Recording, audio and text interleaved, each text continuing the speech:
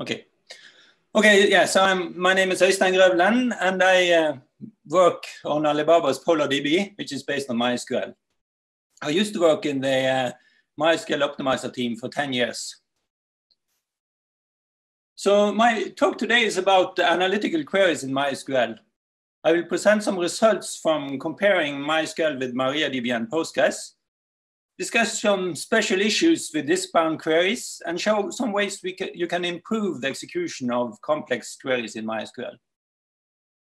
I will also discuss a hash join, which is a recent feature of MySQL, and then I will conclude with a discussion on how MySQL could be improved to support analytical queries. There's a lot of material in this presentation for 30 minutes, so I will not be able to go into all the details on the slides. So feel free to contact me in the Slack channel afterwards if you have questions. So MySQL's sweet spot had traditionally been online transaction processing. And it became popular because it could support a very high transaction throughput for web application.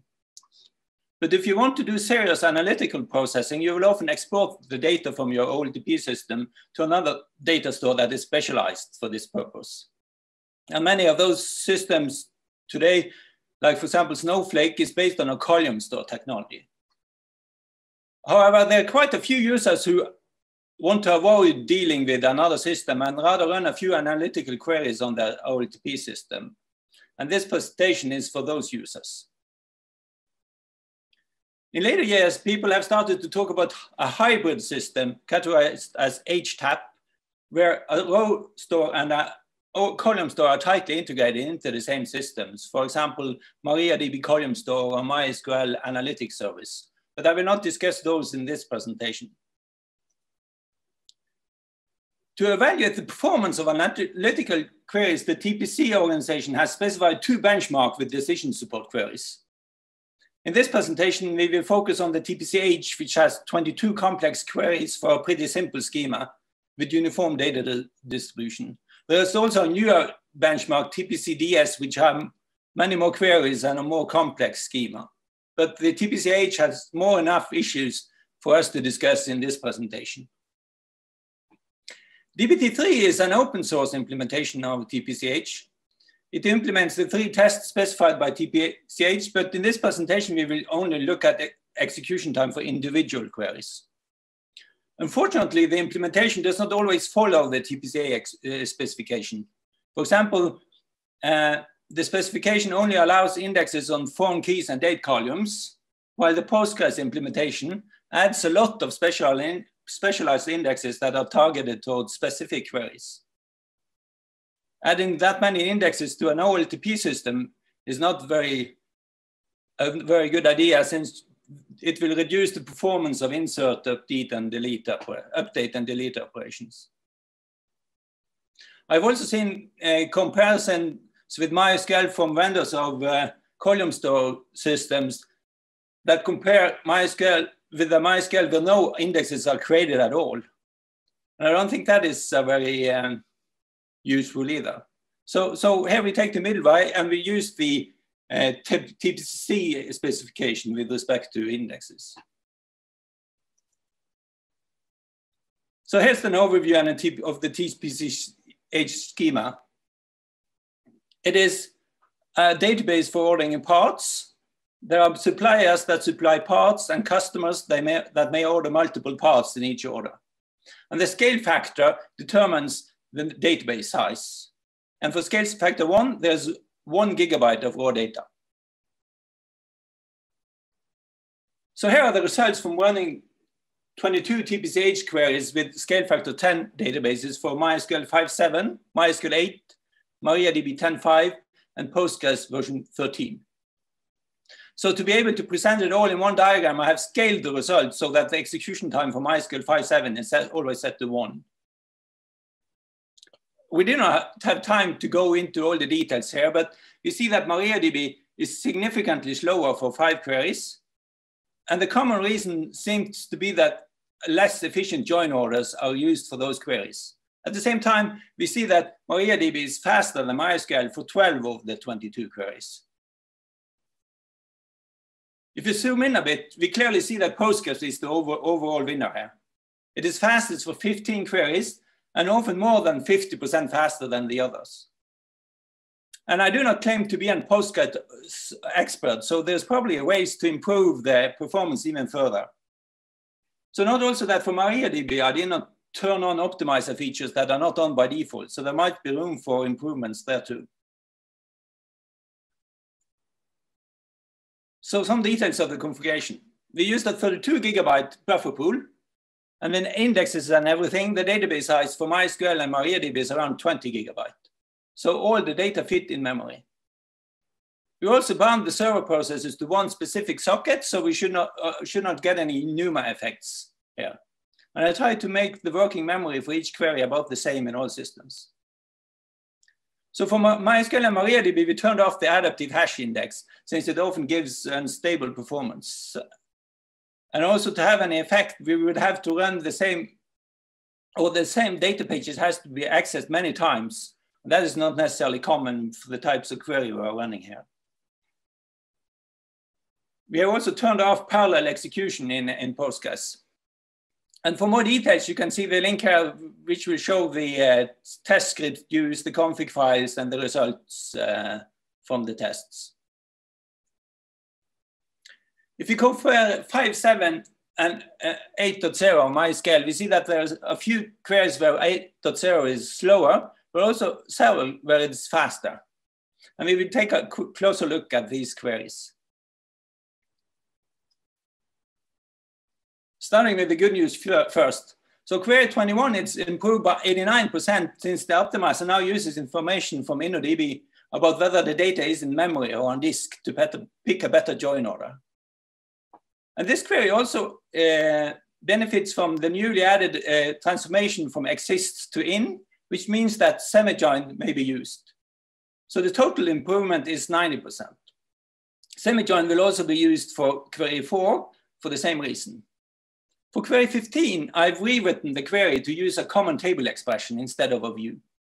This is an approved variant by TPC-H, and the execution time is cut in half since the materialization of the CTE can be reused. So we will no longer do two materialization of the same query.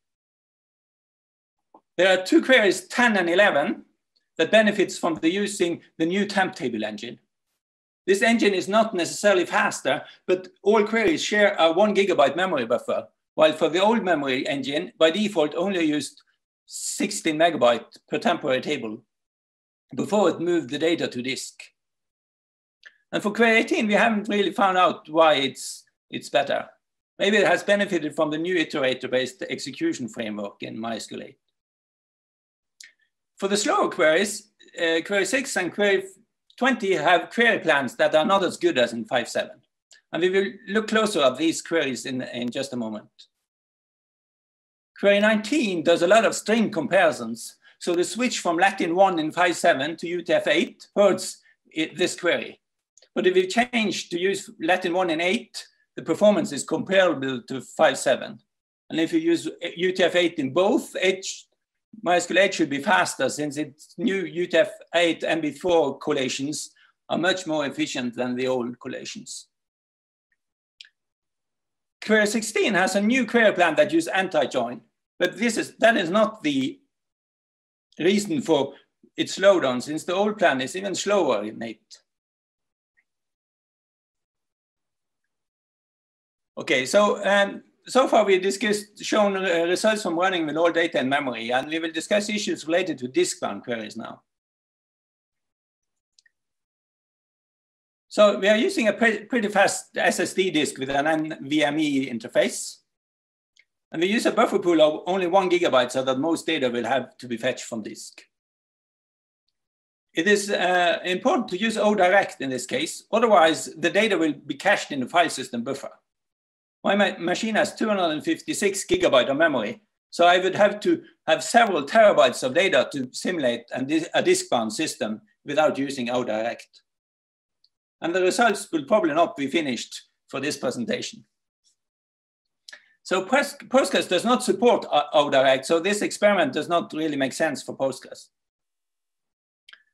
I have seen many presentations where they use the first query after startport to represent the disk-bound load. That is not very useful because, as we will see, one of the main characteristics of a disk-bound query is that the same page may have to be read from disk multiple times. So since it may have been evicted from the buffer pool between the accesses. I set the InnoDB all blocks time to 0 since the default setting have shown to give large variations in the execution times. Also for the disk-bound load, we should turn on batch key access for BKA. And since the cost function for BKA is not working very well, we will turn it off and always use BKA for disk-bound load. And BKA will use the join buffer, and we have set that to 64 megabyte.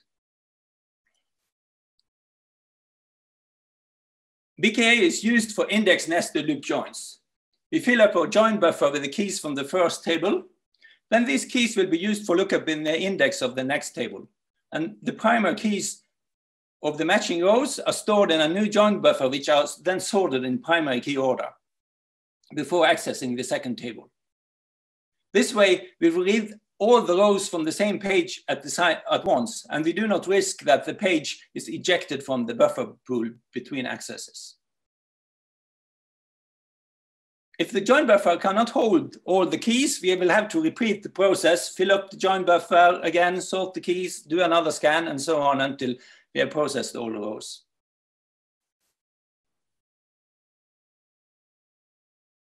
We will look at the effects of BKA if you have for TPC-H query 13.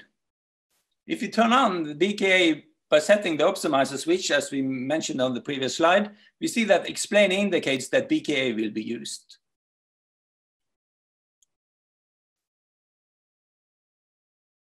To investigate the effects of BKA, we use the file summary by event name table in performance schema and look at statistics for accesses to the InnoDB tables. We see that without BKA, we read more than 10 times as many pages as with BKA. Also, the average I/O read latency is much lower with BKA. I think part of the reason is probably that InnoDB will do pre-fetching of pages when it detects that the pages are read in sequence.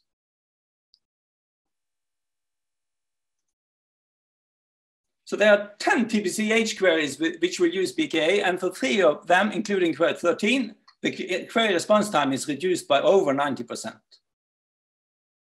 3 more queries are reduced by 50 to 85%, while the shortest running queries see no significant improvement. How big a benefit we will get from BKA will depend on the size of the join buffer. For query 13, we see that you will get most of the improvement if you have a join buffer of only 8 megabytes, but you can still cut the execution time by almost a half by going from 8 to 64 megabytes. And note also that if the join buffer is very small, the BKA can have a negative effect on the response time. Okay, so now we will look at how you can improve performance of some of these complex queries. One way to improve the performance is to use optimizer hints to make the optimizer pick a big different query plan, and we will show some examples of that. And we have already seen examples of how we can set parameters like the buffer pool size and the join buffer pool size to improve the query performance. And we can improve the statistics so that the optimizer makes better decisions. Sometimes we can rewrite the queries so they will be executed more efficiently. And we can create, of course, new indexes that can speed up queries. However, in order to use hash join currently in MySQL, you may actually need to hide indexes, and we will get back to that.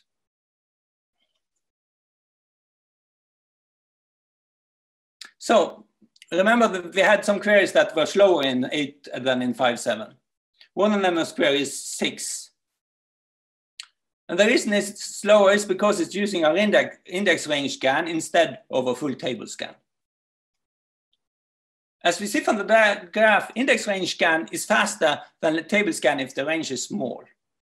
In this case, the tipping point is when the date range is larger than 7 months, which is around 8% of the total table size. However, we see that the optimizer prefers index range scans up to just about 12 months.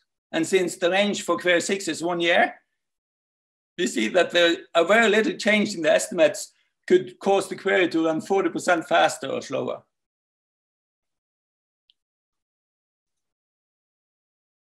But by adding an index hint to tell the optimizer to ignore the index for this query, we see that we can actually get query 6 to perform better in 8.0 than it did in 5.7.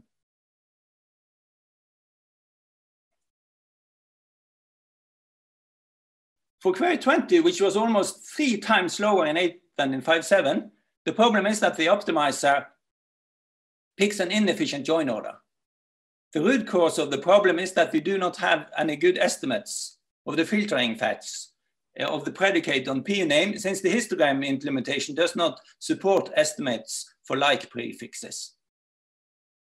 And what makes that even worse is that the cost of subqueries are not considered. So the cost of picking a join order where the subquery is executed before the filtering of parts is greatly underestimated by the query optimizer. If you look at the query plans, we see that in 5.7, parts comes before parts up, while in MySQL 8, the order is reversed. And we also see that the filtering estimate for part is 11%, while in real life, it's close to 1%.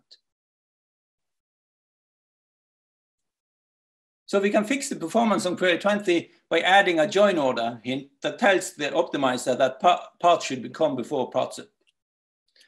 And we see that the result is an execution time that is slow. It's lower than for 5.7.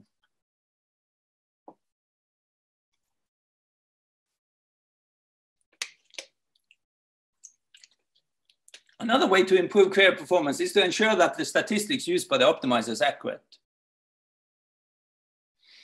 And InnoDB maintains statistics on the number of distinct values for indexed columns. However, the default sampling rate is very low and can be significantly increased without much effects on performance. For my test, I actually set it higher than the number of pages in the largest table, which was a bit more than 500,000. So that analyzed table will read all pages. And it still took less than 5 minutes to do all the tables. However, if you set it this high, you might consider to turn off the automatic recalculation and schedule your analyzed table manually so you do not get surprises to concurrent load when the automatic recalculations are performed. Note also that much of this index statistics change pretty slowly. Statistics like number of orders per day and items per order are pretty stable, so you don't really need to run analyzed table that often. For MySQL 8, I recommend adding histograms on all columns that are used in conditions, especially if you're not the first column of an index. Since the data distribution for TPC-H is mostly uniform, I did not change the default settings, but for non-uniform data, one may consider increasing the amount of memory used when creating histograms to get increased sample rate. Some histograms may need frequent updates to be accurate. For example, if you do not update histograms on a date column daily, the estimates for a number of recent events may be far off. Other columns, like for example, order status, will probably probably be pretty stable. So you will not need that frequent updates. A few words on the statistics for MariaDB and Postgres. For MariaDB, the index statistics is similar to MySQL. While the histograms are on by default and are automatically generated when you run analyzed table. For Postgres, I use the default settings. I tried experimented with increasing the default statistics target, and I got a lot of new query plans, but they did not, on average, improve anything. And there's also more advanced statistics that are in Postgres that I did not enable. You can also get better performance by rewriting your queries. In recent version, MySQL has added some rewrites automatically. And MySQL 8 has introduced several new variants of automatic transformation that you may do manually if you don't use older versions of MySQL. And I have earlier blogged about a few ways to rewrite your queries. So today I will focus on how window functions can be used to improve performance. A few queries in the TPC-H use a pattern like what we see here for TPC-H query 17. We used a non-correlated subquery to compute some results, and then the main query will compare with this result. For query 17, we will compute the average quantity ordered for some type of parts, and then we will find the orders with less than 20% of the average quantity. This way, the query will have to read the line item table twice. But if we use window functions, we can both compute the average and find the price for relevant parts in the same scan. So we are using a CTE for this here, but you could, of course, use a derived table instead. So here we say the results for the TPC-H queries that may be rewritten to use a window function. So you see the mileage does vary here. For query 17, the execution time is reduced by 80% from 6.5 to 1.3 seconds. And the savings will depend on how large part of the total work is saved by avoiding the extra tables. So for query 15, there is no savings since, as we already discussed, we have avoided the double table access by using a CTE instead of a view.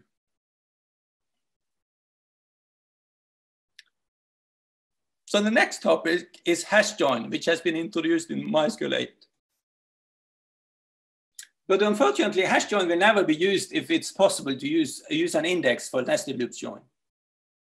So in order to use hash join, we will have to hide the index from the optimize app. And for that, we can use an index hint like in this example for query 13.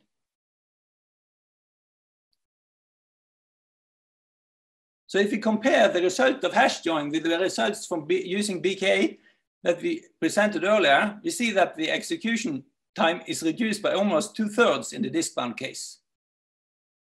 Notice also that the in-memory is not much faster than disk-bound.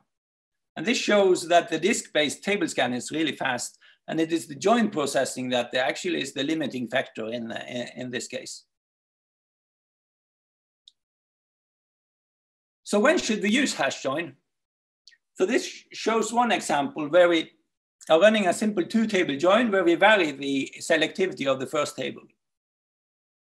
The curves are very similar to the ones I showed earlier for index versus table scan.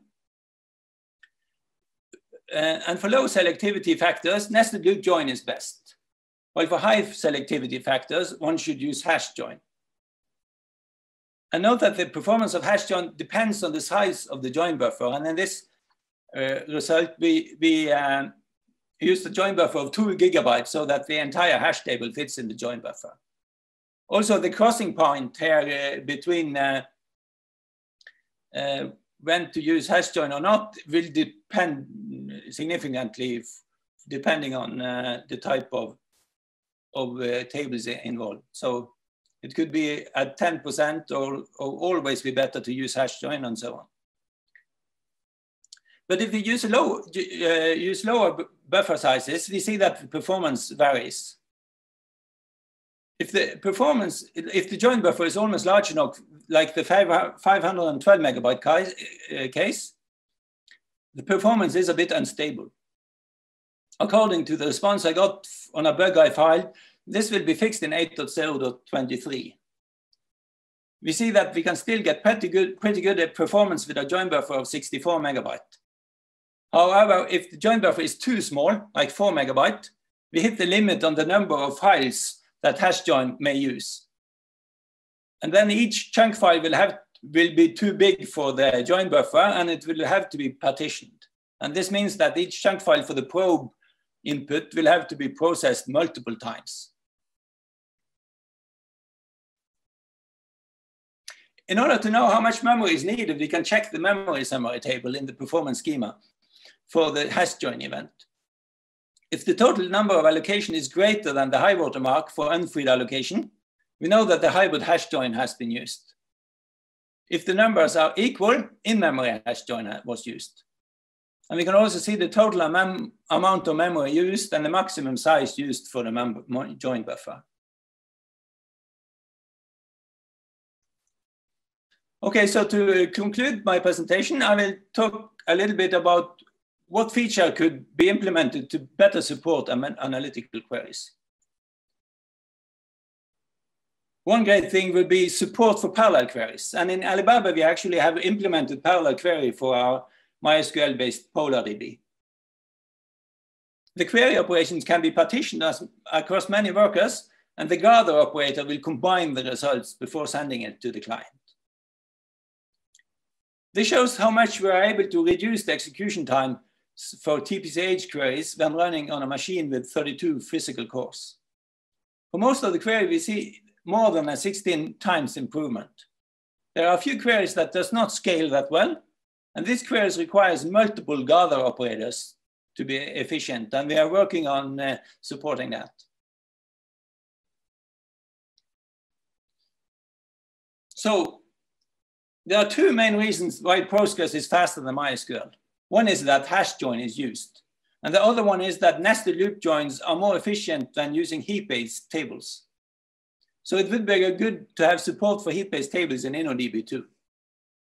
And for hash join, in PolarDB, we have modified the MySQL optimizer to take hash join into account. Or at least it would be good to have an optimizer hint that we could use to force hash join without having to hide the indexes. So that was my talk. Thank you for listening. And now it's time to contact me in the Slack channel if you have questions about the talk.